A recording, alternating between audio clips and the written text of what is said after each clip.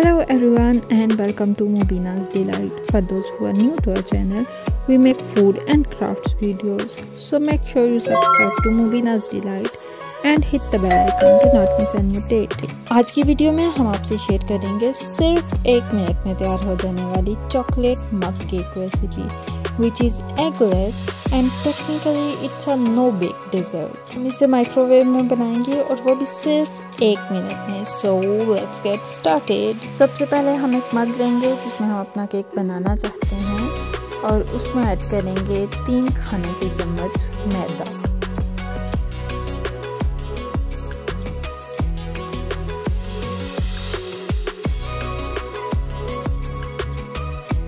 दो खाने के चम्मच शुगर ऐड करेंगे.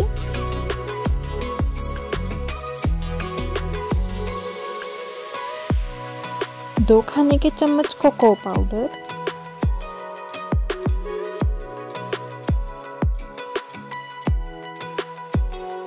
One 1/4 teaspoon baking powder and a pinch of salt. और इन सब इंग्रेडिएंट्स को एक फोक की मदद से हम अच्छे से मिक्स कर लेंगे.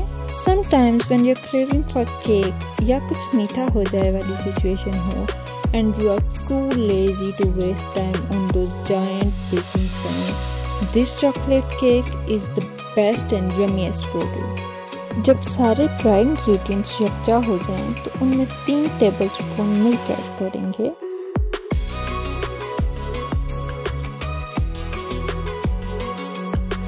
Half tea spoon vanilla powder. 2 खाने के चम्मच वेजिटेबल ऑयल.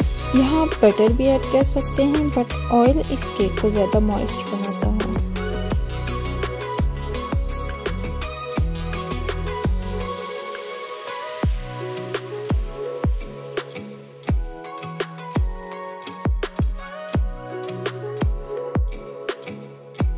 अच्छे से हिलाएं ताकि मिक्सचर में गुठलियाँ ना बन जाएं.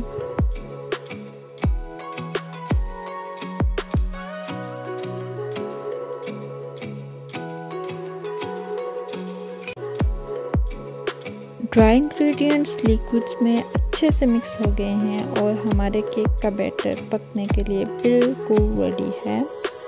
अब बस सिर्फ एक चीज़ की कमी है और वो है चॉकलेट चिप्स.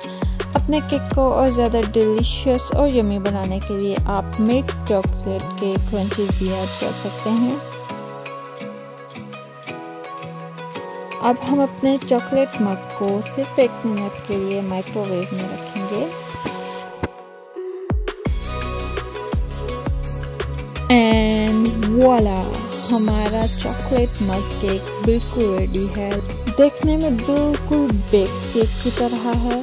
फर्क ये है कि ये मग साइज में है और बनने में कम टाइम कंज्यूम करता है. And it's eggless. Let us know in the comments below how do you like this recipe.